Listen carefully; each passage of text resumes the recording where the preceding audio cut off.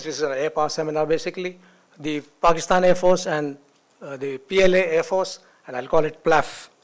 And finally, the implications of ongoing developments.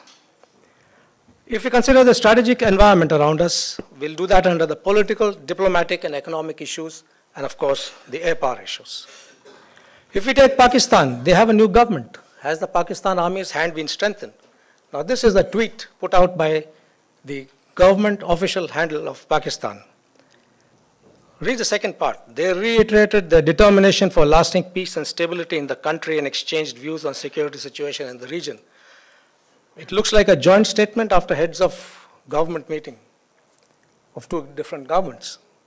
So, and I think so, the Pakistan Army's control over their foreign and defense policies, they would be the drivers of Kashmir policy, and the defense budget, despite their economic woes, is 3.2% of their GDP this year, and would likely stay so, if not increase.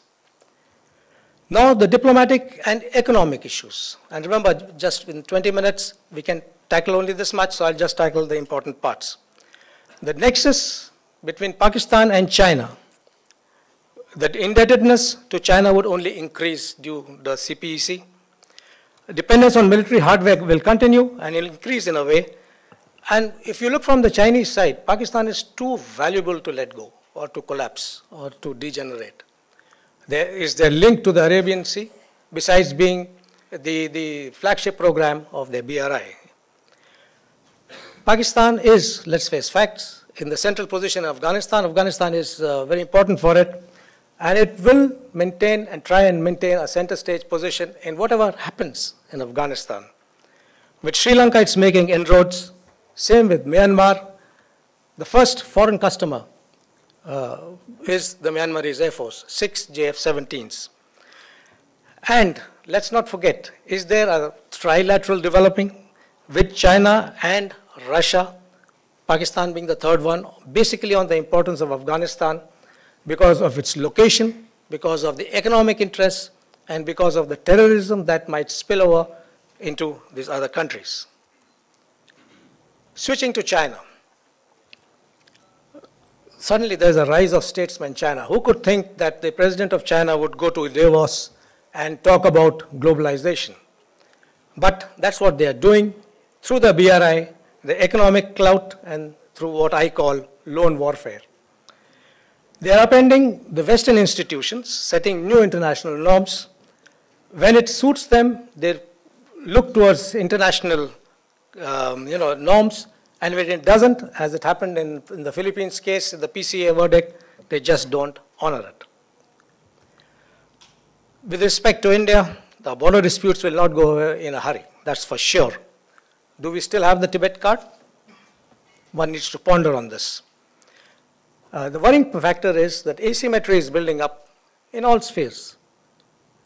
And as far as military men are concerned, we have to be very careful that the military, in the military field, and I'll talk a little more about it as I go along, that needs to be taken notice of.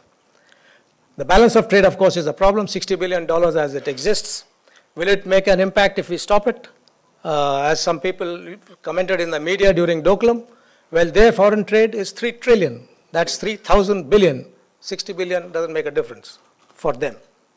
So we have to keep our, our arguments correct. And of course, there is the CPEC issue of the fact that it is passing through Indian territory in the POK. So let's switch to air power issues. The capabilities of Pakistan Air Force, the offensive platforms. As was mentioned earlier, around 70 plus F-16s, midlife upgrade by Turkish aerospace industry, which is authorized. Actually, it's like a factory in a way.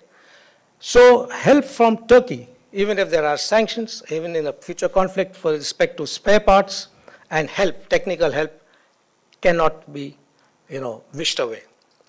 The JF-17s, the Block 2 is already being inducted. The Block 3 with the ISR radar, air-to-air refueling, that's being developed. The trainer version is already flying, 3 prototypes, and with the new BVRs being incorporated. Various press reports put the numbers at 150 induction, some say even 190 to 200. The legacy fighters will be replaced by the Block 2 JF-17s and later the Block 3s. The combat enablers, AWACS and AEW&C, this is important, they would by 2020 have 10 AWACS and AEWCs. That's sufficient for the type of air environment they face. Flight refuelers, 4 IL-78s are already in the inventory. The training, this is important because the aircrew are having live experience due to so-called anti-terrorist ops. And when we're talking of anti-terrorist ops, one wonders why air-to-air missiles of the latest kinds have been imported by them from America, and the countries have given them for anti-terrorist operations. Exercises with the Western Air Forces, as was mentioned earlier, Red Flag with Turkey, and the annual Shaheen series with Pakistan. They are trying to get westernized training and move away from the ethos of centralized control of the Soviet Union and later the Russians. And they have a networked air defense. Let's move to PLAF, PLA Air Force. This is a slide I've borrowed from Tia Meng Chung. He's an American researcher looking into the Chinese manufacturing and R&D. And how have they moved? We all know that they moved from duplicative imitation to creative imitation, moved on to creative adaptation, and then incrementally innovating, changing to innovating components, changing architecture, and then moving to disruptive innovation. And the example of disruptive innovation is the J-20. It is certainly a disruptive, innovative thing, but more importantly, it is a statement of intent too. It is conveying that we have arrived. We are very closing in on the technologically advanced countries. And how is this happening? This is in the R&D of China in all spheres, not the military. In 1991, 0.72% of their GDP was pumped in, which was $13.4 billion. In 2015, they pumped in 2.07%, and that constituted 20% of world's R&D expenditure. That's the type of R&D money and focus that is going on in China. So their offensive platforms. With this development, let's see, where are they heading to? Their offensive fleet, J-20, from first flight in 2011, just 5 years, 8 prototypes, 2016, production started, an aircraft inducted, 5 years. Now they have roughly 10 J-20s as per the in the media reports. The J-20, Su-27, and the various J-11 variants, and the H-6K bomber, which is a modernized Tupolev. The J-31, only 2 prototypes, but they are saying it's for export, cheaper version. However, important to watch out for is that it is being developed for their aircraft carrier, the third one, or rather the second indigenous one. Talking of armament, they are developing the very long-range air-to-air missile. They claim 300-kilometer range, and engine enhancements. That is one Achilles heel at present, but they're pumping a lot of money and R&D into getting fighter engine technology. So that's the J-20 for you. You've seen it in various forms. That's a computer-generated image of the J-31, which is likely to go on the aircraft carrier. And this is that VLRAM, the very long-range air-to-air missile, which is supposed to be, fired at 300 kilometers range at high-value aircraft assets like FRAs and AWACS. Engine modifications. This is a J-10B with a thrust vectoring WS-10B engine, which has been mounted here. So this engine, with thrust vector control, we don't know whether it is being developed for the J-10C, which will enhance the capability of the J-10 manifold, or it is R&D going on for the WS-15 engine of, which is supposed to go on the J-20 to give it super cruise capability. And what are their futuristic projects right now? prompt global strike, to strike any target in the world within 1 hour of the order being given. The hypersonic aircraft Wave Rider flew, and I'll show you a slide later. Long-range strategic bomber has been announced by the chief in November 2016 that they are developing this, which is likely to be stealthy, a flying wing design, and already they are giving it a name in the media, H-20.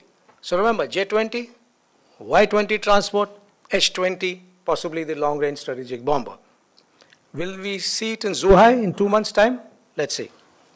And that's the hypersonic Wave Rider aircraft Mark 6.6 has flown. And that's the vehicle before it was launched here. So what is their airlift? That was the offensive platforms. What about the airlift capability? That's the Y-20 with Russian engines, the D-30KP, which has got a capability of 50 tons. Once their indigenous engine comes up, it'll go up to 66 tons. Possibly 7 aircraft are in service, but the important part, besides the transport, the airlift, there will be the base for future AWACS and FRA. Now, this is a satellite photo of last month. It shows 9 Y-20s and 10 H-6K bombers. Now, when we start thinking of this, why so many aircraft outside one airfield, outside a few hangars? Now, is this some perception management going on, or is this real? I'm sure the INT guys can take on and answer that at leisure. But this is doing the rounds on Twitter. There's Y9, which is the counterpart to the C-130, totally Chinese, the AN-225. That's important. Only one aircraft flying, the whole plant has been bought by the Chinese. So this aircraft which is flying will now be owned by China. This is the second fuselage lying undeveloped for the last 10 years because the Ukrainians ran out of money. Will be developed, taken to China, and the factory will be located in China. They will make 6 hubs for transshipment of outsized loads like power plants, generators, and things like that. But that adds to the airlift. One must remember that, because it also can carry 4 tanks. The largest amphibious aircraft, the AG-600, has done water taxiing just 15 days back. A word on naval aviation, because we have the Indian Ocean region. Remember, they have the Liaoning with the ski jump, the first indigenous aircraft carrier which is doing sea trials, that also has the ski jump, and the J-15 is the aircraft. But the second indigenous aircraft carrier will have a catapult launch, whether it is electromagnetic or steam is yet to be seen, but they are testing out both. The important part is the J-15 is already flying, testing the catobar arrangements that are required on the aircraft. So they already have an aircraft in view. The J-15 will continue to be the aircraft for the ski jump, for the catapult launch. And this is their ground testing facility. Here you see the island of the aircraft carrier. This is for basically EMI, EMC. And important part to note is this, the equivalent of the E2C, American AEW&C carrier-borne aircraft. So EMI, EMC tests are on. We can expect something like this aircraft coming up for their second indigenous, which will be the third aircraft carrier. What about helilift?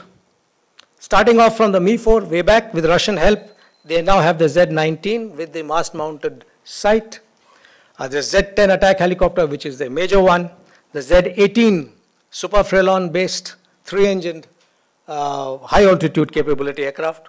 But more importantly to watch out for is this development. 2 years back, they have entered into a collaboration with the Russians. The Russians don't have the money. The Chinese don't have that type of technology. This is basically the Mi-46, which the Russians wanted to develop in the beginning of the 90s, but they didn't have money. So now this is what is happening, but this will be a much more modernized one, the advanced heavy lift helicopter. Combat enablers of 3 types is what they have. They would mount their AWACS on the Y-20, as I mentioned earlier. FRAs, that's a problem with them right now. They have the H-6U, which can refuel only Chinese aircraft, and the IL-78, only Russian aircraft. That's a handicap that they have, but they would develop, I suppose, later the Y-20 as the FRA. If you Google UAV China, you will get at least 5 to 6 screens of UAVs. They are the world leaders as far as the UAVs are concerned. I'll just show you a few shots. This is the sword sharp flying wing design, UCAV, and here is a rotary wing attack helicopter, unmanned. And this is a cargo carrying ship-borne 200 kg payload aircraft which has flown. The videos are available. So what is the operational impact of all these ongoing developments in Pakistan and China? I'll concentrate more on China. So what is the projection of China in 2035? There would be J-20s in substantial strength, and they're already talking of a 6th generation fighter being developed based on the J-20. And if you recollect the R&D budget that they are pumping in, I think we should take that as a truth. The mainstays would still be the aircraft. Remember, we are talking roughly 15 years from now. Would still be the J-10, J-11, J-16, and the J-16D. Will they get more Su-35s beyond the 24 that they have? May not, I don't think so, because they will continue to get more J-20s. The long-range strategic bomber should be flying by 2035, the prototypes. The Y-20 with the indigenous engine, 66 tons capability, would be the base for AWACS and FRA. The advanced heavy lift helicopter should be entering service. We have to look out whether that AN-225 plant starts producing in China. What about the infrastructure in Tibet by 2035? Will they have climatized hangars? This is a shot of one of the developments of the airfields in the South China Sea. These here are all climate-controlled hangars. So for them to make it in Tibet and get the infrastructure going in Tibet and develop it, we must plan for it. Continuing with the projections, the aerial weapons would get more potency. The air defense would be S-400 based, and would there be Chinese copies? I suppose so. Space, net centricity in good measure. The DG mentioned about the space project that they have. Training will be revamped. If you read the Chinese media, they are going berserk with projecting the type of exercises that they are doing and how they are trying to get the individuality, which is so common in our Air Force, into their Air Force, which they are lacking right now. Realistic scenario, and would that be negating the present advantage that we have? The op impact, you see the bigger picture. We talk of A2AD with respect to South China Sea, anti-access area denial. Isn't that for us too? With higher ranges of fighters, and it's basically pushing back of boundaries. So higher ranges of their aircraft in future with a long-range strategic bomber, increased FRA and AFAX capability, increase in ranges of their BVR missiles, and the infrastructure development in Tibet. That acts as an A2AD policy as far as we are concerned too. And the link with the PLA rocket forces. Now, PLA rocket forces assets will be targets for us. But how to match what their war plans are is a subject for another discussion. But we need to remember this. Mobilization capability will go up many-fold within Tibet and from outside into Tibet with the Y-20, the Y-9, and the helicopters that I just talked about. India fact sheet, presently. I think we have better airlift. Yes, we are better, both fixed wing and rotary wing, including in Tibet. We have a better airlift capability. Better airfield infrastructure and locations, which the DG mentioned earlier. A more modern offensive fleet, presently. AWACS and FRA, with respect to China, almost similar. Better aircrew training status. And this is the map. You can get this on any atlas. Our airfields, which are self-supported, not too much distance apart, whereas if you look in the Tibetan regions, the airfields are far spaced, not supporting each other. But that can change, as I brought out earlier. And that will change, actually. So the challenges facing us. The fast depleting fighter squad inventory, which the chief mentioned in his talk. The 5th generation AMCA will only be beginning to fly by 2030. A stagnant AWACS and FRA number at present. We know how many times the RFPs have been floated. The space program priority is still civilian. I think more emphasis on the military aspects are required. And I talked about the training which they are doing. We need to remember that we may find better pilots against us. And the indigenous military industry. For us, if we act now and we push now, we're still 2 decades away. We must act now. I don't want to neglect the Indian Ocean region. Suffice to say that it's still some time till the time their CBG enters the IOR in a real menacing way. But this is the general picture. The Chinese being, we know, in Djibouti, Gwadar, Hambantota, and pushing us out of Malé. They are there in Myanmar, sold submarines to Bangladesh, and sometimes wonder why Bangladesh requires submarines. The US is here, as well as 3 years back. We should not punch below our weight or over our weight. We must punch proportionately. Heading back to what Shiv Shankar Menon said some time back, for considerable time to come, India will be a major power with several poor people. We must always, therefore, be conscious of the difference between weight, influence, and power. Power is the ability to create and sustain outcomes. Weight we have. Our influence is growing, but our power remains to grow and should first be used for our domestic transformation. Now, this was said 7 years back. Our power has increased, but the fact remains that for development of any country, the hard power is actually a foundation. The military power is required.